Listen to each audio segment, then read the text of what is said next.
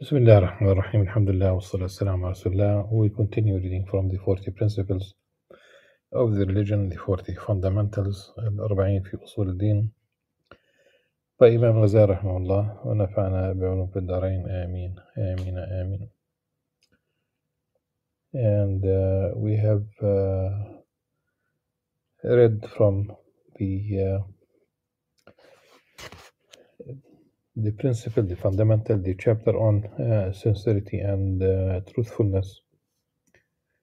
And we'll continue, and inshallah we will continue even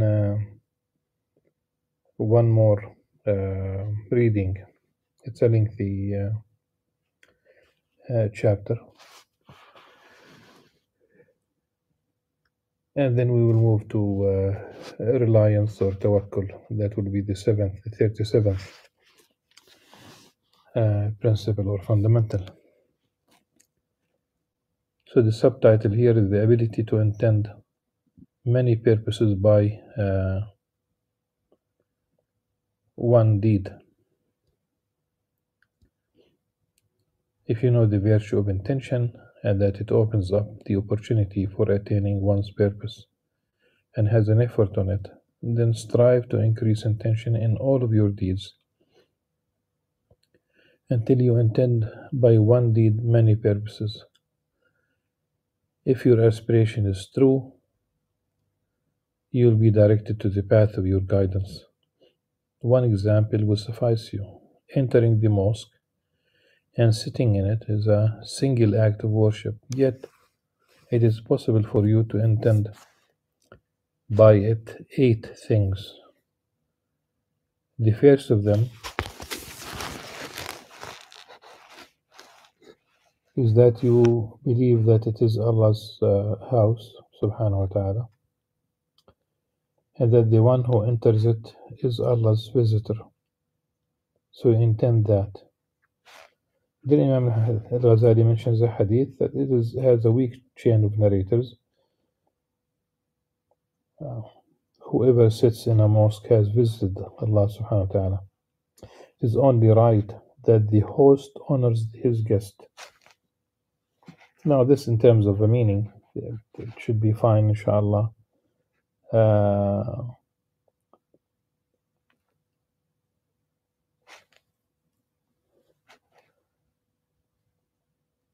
The second of them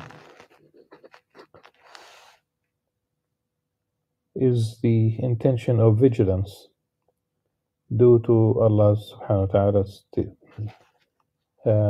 verse in the Quran, وَصَابِرُ وَرَابِطُ,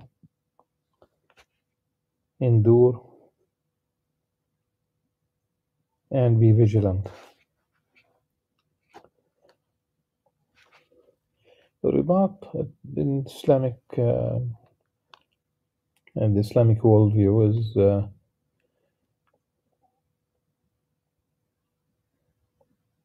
originally the ribatat. They used to be on my understanding that they used to be on the edge of the Islamic State in the history of Islam, meaning at borders, and it would entail maintaining a space. It would have that sense of defending by presence.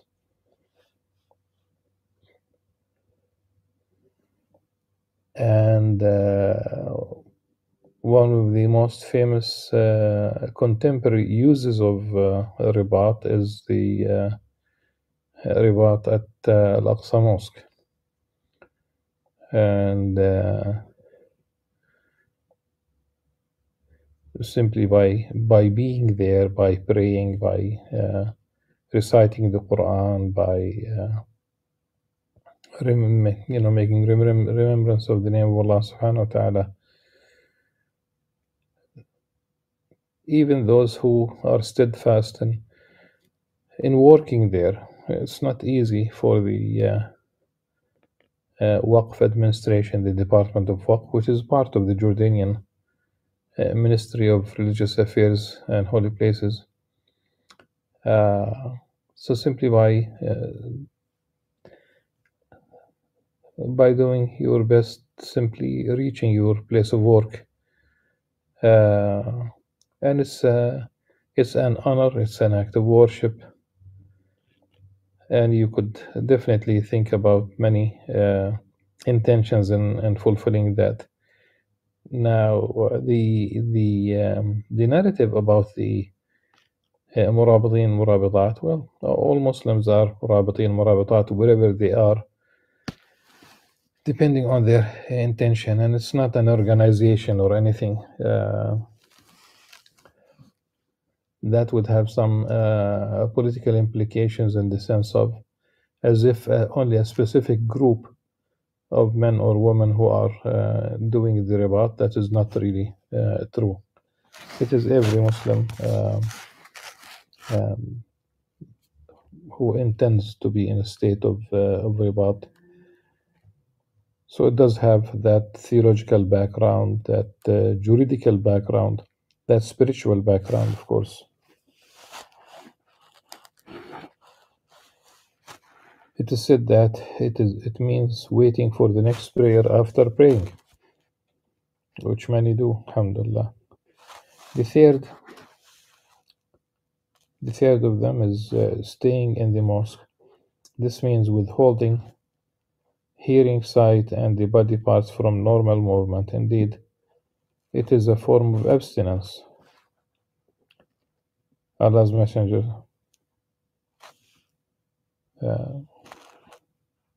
Sallallahu Alaihi Wasallam said, this hadith, it's not a hadith really. لا أصل له, Imam Al-Iraqi.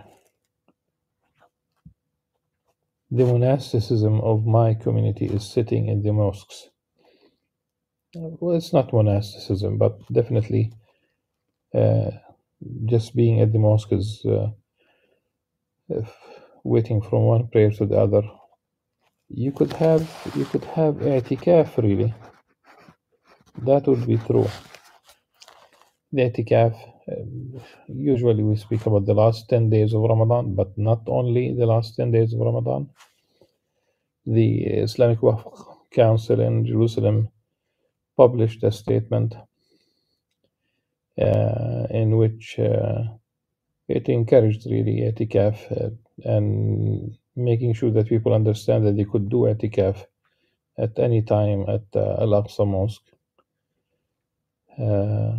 Not that it is easy to do so, but simply they wanted people to understand that this is really the position of the Islamic Waqf Council. You can make i'tikaf between noon and afternoon, between noon and night, between Fajr and night prayers.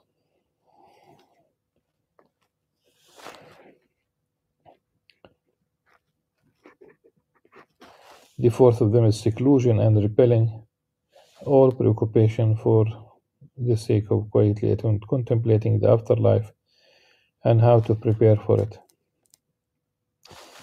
The fifth of them is freeing oneself for remembrance of Allah, listening to it, or allowing someone else to listen. According to the Prophet Hadith, the prophetic tradition, Sallallahu Alaihi Wasallam, whoever goes to the mosque early remembering Allah subhanahu wa ta'ala, or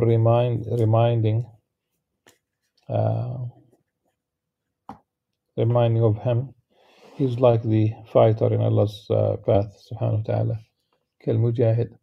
Well, this is a hadith known to be from the statement of Ka'b al-Ahbar, but there are a couple of traditions corresponding to this idea that have better chains of narratives. In fact, the first one has a good chain of narrator. The second one is narrated by both Al-Bukhari and Muslim.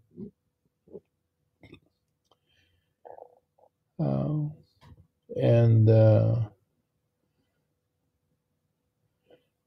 whoever goes to the early to the mosque with having the intention only to either learning something beneficial or to teach something beneficial. This would be the reward for him will be like someone who performed a pilgrimage, full pilgrimage. كأجر حاج تاما حجة. إسناده جيد. The second one is really, as we said, narrated by Bukhari Muslim, so it's has an excellent chain of narrators. He who goes early to the mosque, Allah subhanahu wa ta'ala will prepare, back and forth. Allah subhanahu wa ta'ala will prepare for him a residence in paradise every time he goes or returns. Narrated by Abu Hurairah radiallahu anhu. So this is definitely the very high reward for such an attachment to the mosque. And you know very well also that from there is a hadith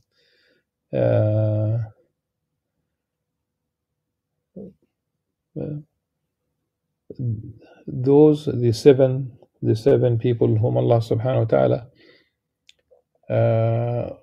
whom he will have them covered in the shade of the throne on the day of judgment. One of them is a man whose heart is attached to the mosques. Every time he leaves the mosque, his heart, he cannot handle it until he goes back to the mosque. قلبه معلق بالمساجد. All mosques. Loves the mosque, loves the environment at the mosque. And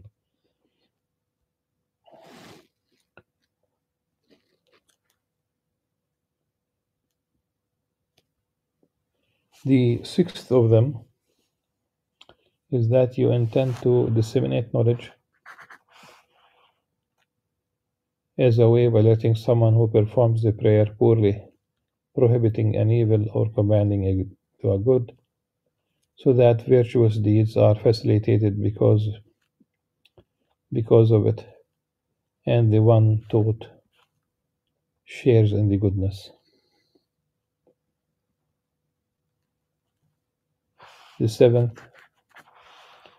seventh of them is that you abandon sins out of shyness before Allah subhanahu wa ta'ala by confining yourself to his house, or the house of Allah subhanahu wa ta'ala, until you are too shy to perpetrate a sin. The eighth of them is that you gain a brother in Allah, for surely that is a prize and treasure for the abode of the afterlife. And the mosque is the hub for religious people who love for and in Allah subhanahu wa ta'ala. So one action with multiple intentions. And that's beautiful. The very last one, and the mosque is the hub for religious people who love for and in Allah subhanahu wa ta'ala. Just that, I would say that it's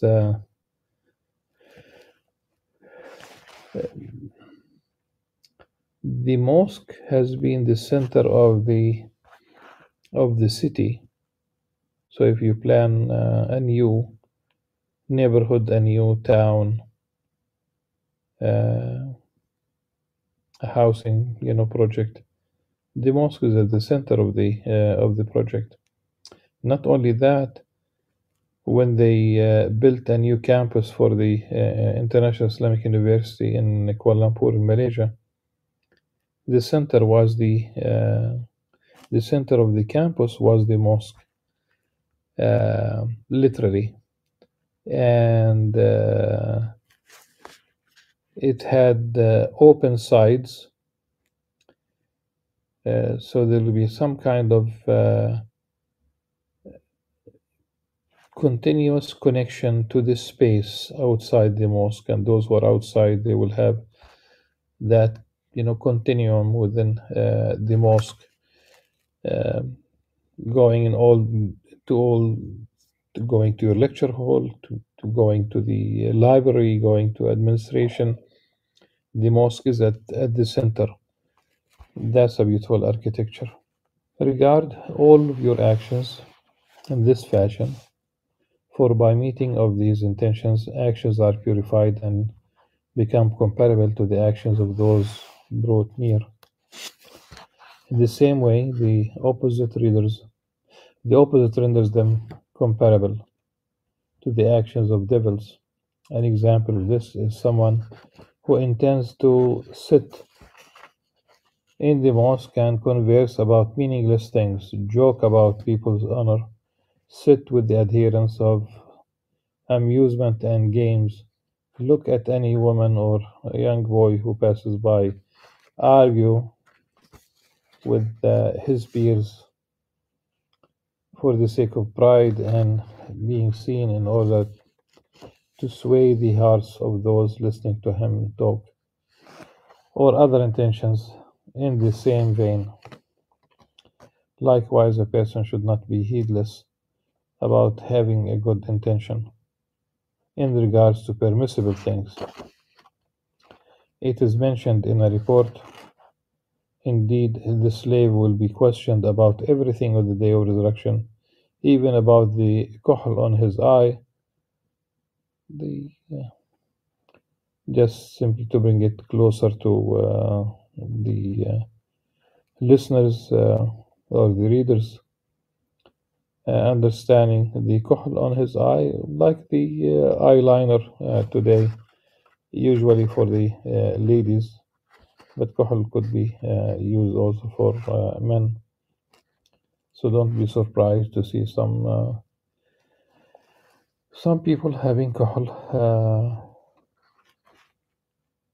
some men, the fig crumbs on his fingers, and him touching his brother's garment.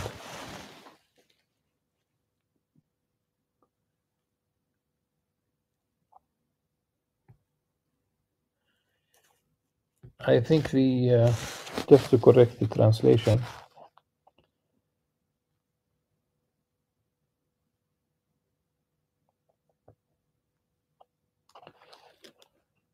the fig crumbs, well,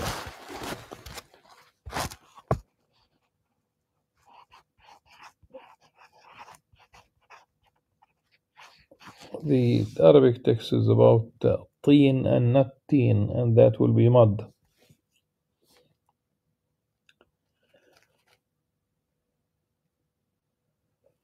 Okay. You know very well that fig does not have crumbs anyhow. So the Arabic text is about teen, and that's a vocalized T. It's not T. It's not teen. It's not. It's not figs. An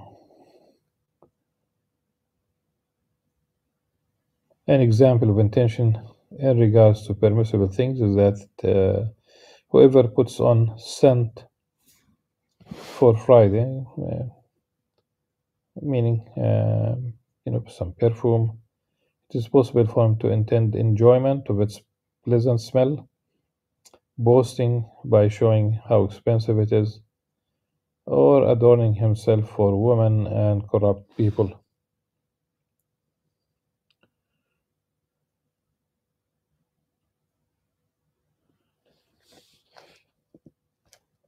Yet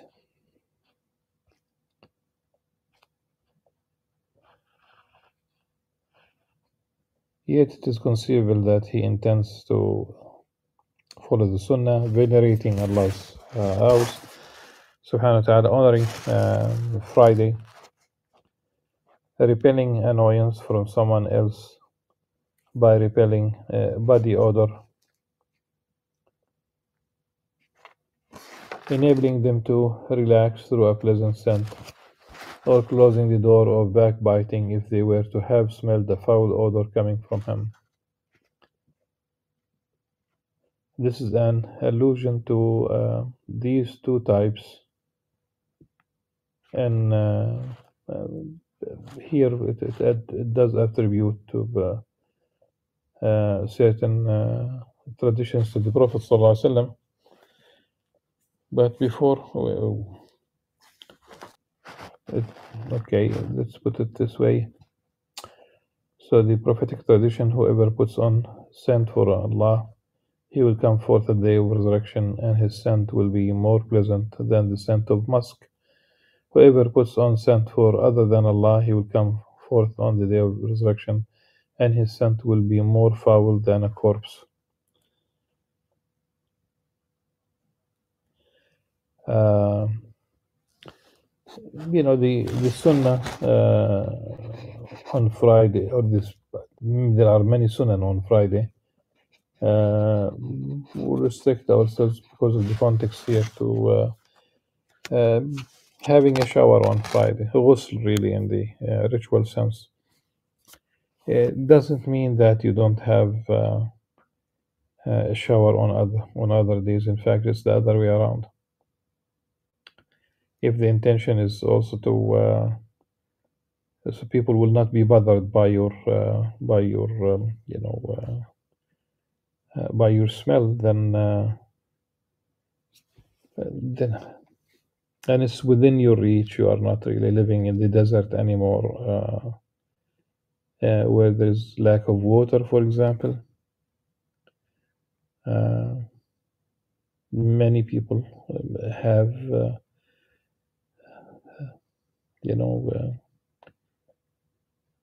they have ample water. Subhanallah, we mention water, and we remember how the people in Gaza, they cut off water from and electricity and fuel and food and medicine, and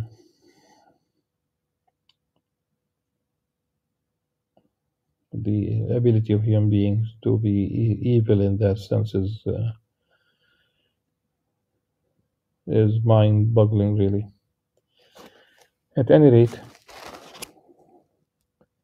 so yes, why not have a shower every day, even in winter? In fact, in summer, why not have 2 showers a day? One in the morning and one in the afternoon, in the evening. That's and also if it's really changing your garment, if your sweat sticks to your garment, then that's also part of the story. And the scent that you put, the perfume, we have,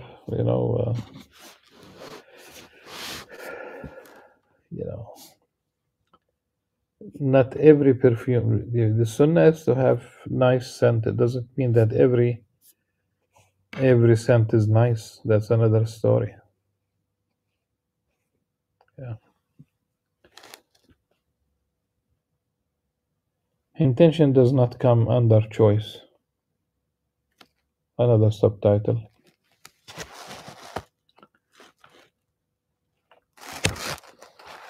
Know that intention does not come under choice, so you should not be deluded and say with your tongue and your heart, I intend such and such by sitting in the mosque, and think you have intended.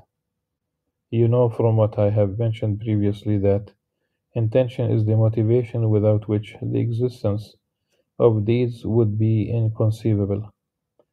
An affected intention is like a person saying, I intended to love and venerate so and so, or I intended to be thirsty or hungry or satiated. Each one of these is motivated by an element of necessity that is affected by its causes, for their occurrence is inconceivable without their causes. Thus, A person saying that he intended them without them coming into effect is him merely talking to himself. It is not intention. How can the one who has sex due to an overwhelming desire for it say that he intended to have sex for the sake of having children and to increase their number as a source of pride, alluding to the hadith of the Prophet ﷺ, in which he said, do get married, do multiply, I will take pride in you on the day of judgment. On the contrary, you will not be successful in provoking these intentions from your heart unless your faith is strong and your knowledge of the lowliness of immediate fortune in this world compared to the magnitude of reward in the afterlife is complete.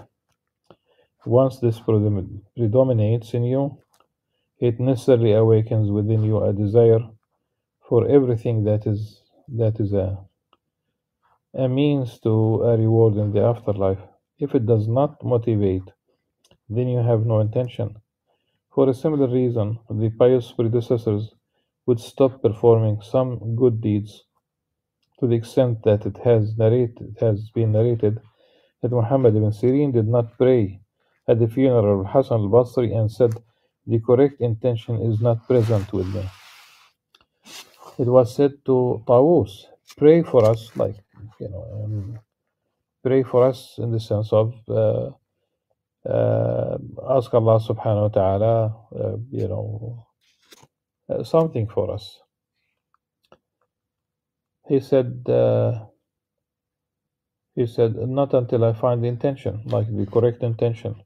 Not that you'd push a button and I will act, as if the intention is always ready there. Someone said, I have been searching for the intention to visit a sick man for a month, and the intention is still not correct for me.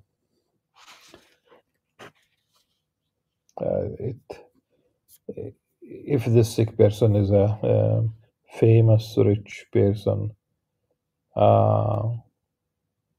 what's your intention for visiting this sick person?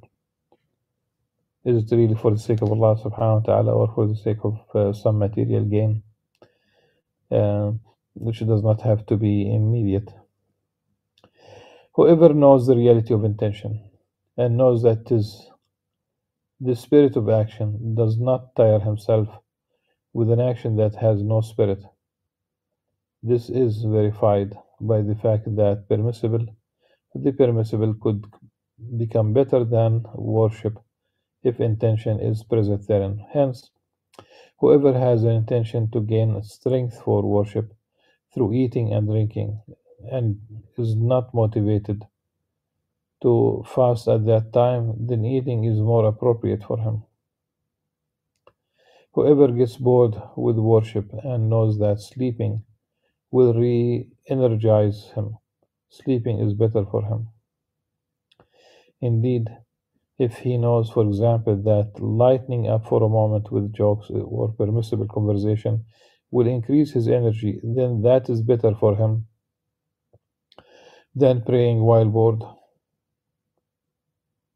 The Prophet ﷺ said, truly, Allah subhanahu wa ta'ala will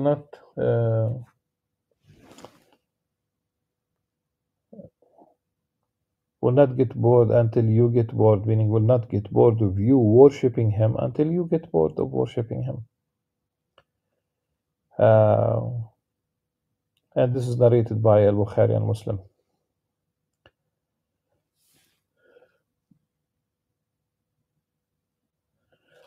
Abu Darda radiallahu anh said, indeed, I relax through some amusement so that it may be a support for me upon the truth. So, don't really, no need for self-flagellation, no need for you to feel guilty if there's a beautiful moment of halal amusement. ساعة وساعة. You strengthen yourself. Ali bin Abi Talib radiallahu anhu said, let the heart rest, for indeed if it is forced it will be blinded.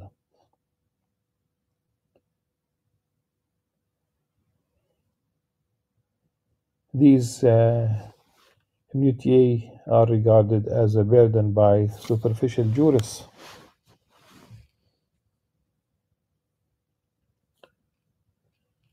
وهذه دقائق يستثقلها الظاهريون من الفقهاء.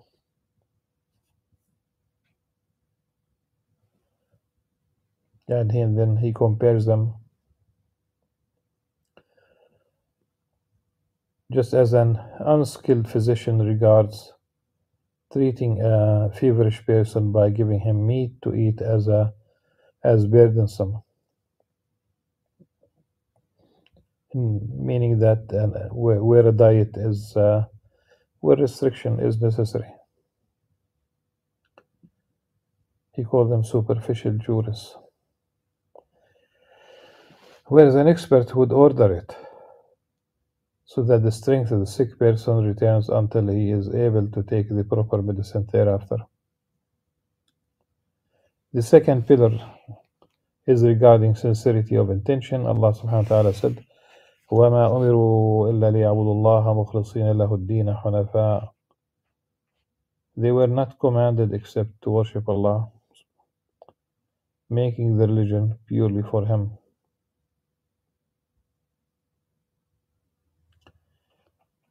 Allah subhanahu wa ta'ala also said in the Quran, أَلَا اللَّهِ الدِّينُ الْخَالِصِ. Indeed, the pure religion is for Allah. And a third verse, إِلَّا الَّذِينَ تَابُوا وَأَصْلَحُوا وَاعْتَصَمُوا بِاللَّهِ وَأَخْلَصُوا دِينَهُمْ لِلَّهِ. Except those who repent, rectify, hold on to Allah subhanahu wa ta'ala, and make their religion purely for Allah.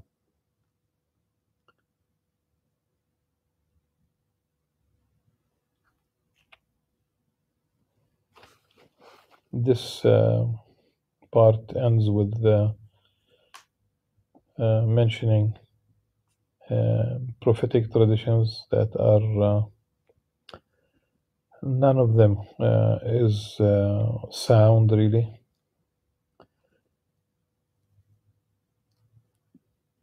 The Prophet ﷺ said Allah, like Hadith Qudsi, but it's not. Said sincerity is secret from my secret. I have placed it in the heart of whomever I love among my slaves. It's not a hadith. It's not sound hadith. It's very, very weak. The Prophet ﷺ said to Mu'adh, make your action sincere, and a small amount will suffice you. As such, it is da'if. There is still, we can correct what is known in the literature, rather than أخلص العمل يجزك القليل منه. You will find it أخلص دينك يكفيك العمل القليل. Still, it is ضعيف anyhow. It has a weak chain of narrators. And the third one, the Prophet ﷺ said, there's no slave who makes his action sincere for 40 days, except that springs of wisdom flow from his heart to his tongue. This might be, there might be a practical truth to this, but the hadith itself is weak. In fact, there are those who said not only it is da'if, there are those who said it is munkar. That cannot be hadith, though the meaning might be true. So speaking about the chain of narrators, if you are sincere for 40 days, could it be that you will have wisdom? Might be, inshallah. So until tomorrow, بإذن الله عز وجل, سبحانك اللهم وبحمدك نشهد أن لا إله إلا أنت نستغفرك ونتوب إليك. السلام عليكم ورحمة الله وبركاته.